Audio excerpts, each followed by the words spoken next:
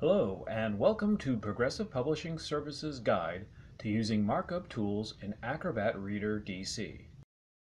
Acrobat Reader is Adobe's most current free-to-download version of Acrobat DC. One of its most often used features is adding markups and comments to a PDF and saving them to the file so that other readers can see them. This guide will show you the best markups to use for text changes, so that your changes are easily understood by other readers. First, open a file in Acrobat Reader that you want to add comments to.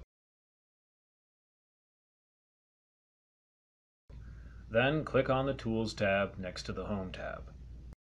Then click on Comments. The Comments bar will now be available when you view the file. One of the best comment tools is the Add Note to Replace Text tool, or just Replace Text tool. To use it, click on the Replace Text tool icon in the menu bar at the top of your screen. Then, move the cursor to the word or words you would like to replace and highlight that section. The word will appear crossed out with an insert cursor at the end of the word. A comment box will appear at right. In the comment box, type in the replacement text. If you want to insert new text without replacing old text, use the Insert Text at Cursor tool or Insert Text tool.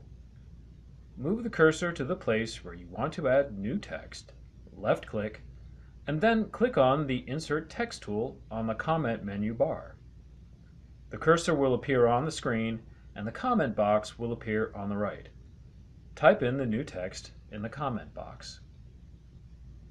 If you don't want to replace or add text, but want to make a comment about something specific on the page, try the Highlight Text tool.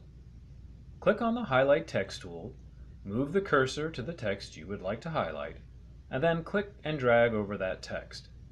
The text will now be highlighted with a color, and a comment box appears on the right.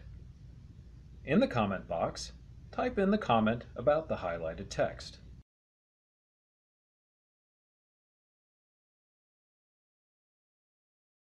These three markup tools will easily handle most editorial and authoring changes to text on a PDF. They are clearly understood, and they don't clutter the PDF with a lot of text boxes, arrows, and stamps. I hope you found this video helpful, and if you did, please like this video and subscribe to our YouTube channel, where you can find more video guides for using Acrobat Word and other editorial features.